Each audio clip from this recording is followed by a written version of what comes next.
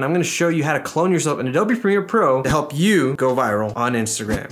Isn't that right, man? It's a lot easier than you think. Absolutely. Well, let's go ahead and get started with the tutorial. So step number 1, you have to film 2 separate clips. You gotta film essentially your A clip and then a B clip. The A clip is gonna be the one of me speaking, and then B clip is gonna introduce the masking. So you'll notice we have our A clip and our B clip right here. So the first thing you wanna do is go to the opacity section. In that opacity section, you have several options, but we're gonna go ahead and select the free draw, AKA the pen tool. So we'll go ahead and select it, and we're basically gonna make an outline of our character. Now you don't necessarily have to make an outline all the time, but in this clip I actually move a little bit to make it a little bit more realistic, so I want to make sure that I capture some of that movement too. I always like to go ahead and personally zoom in just to make things a little bit easier, and I always start at the very first frame. So basically we're just gonna go ahead and start tracing our subject. So as you can see, we're about to complete our masking, so I'm gonna go ahead and tie all this in together. You'll notice that I pop back up. However though, let's go ahead and play this.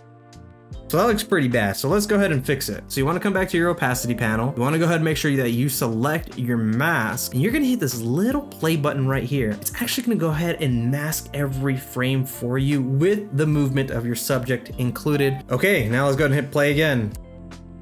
Definitely a lot better, but it could still use a little bit of work because it looks a little wonky. So here's how you can make some minor adjustments to make it look a little bit better. The first thing is going to be to do a feather on it. Let's go ahead and try around 40%. Just kind of gives it like a little bit of a softer look. Let's see how that checks out. Definitely a little bit better, but it's still revealing some like glowing around the edges, so maybe we need to lower that. Another thing we can do to make it look a little bit better is to add a mask expansion. So if you were to go to the right, it's gonna start expanding that mask outwards, but I wanna go ahead and do it inwards. So let's try something like -10, and it kind of gets rid of that glow. I like that. So here in our last clip, this one was actually a lot easier to do. Now, if I were to highlight that, you can see the mask path that I have created. And as I keep going through the rest of the clip, it doesn't change. So there was no need essentially for tracking. There was no crazy special movements where I was overlapping against each other. So this is a result that we came up with in just a few minutes. Yeah, I can definitely do that photo shoot for you, but I'm gonna need to get paid for my work though. Well, we can't pay you, but we can get you exposure and that'll turn into leads.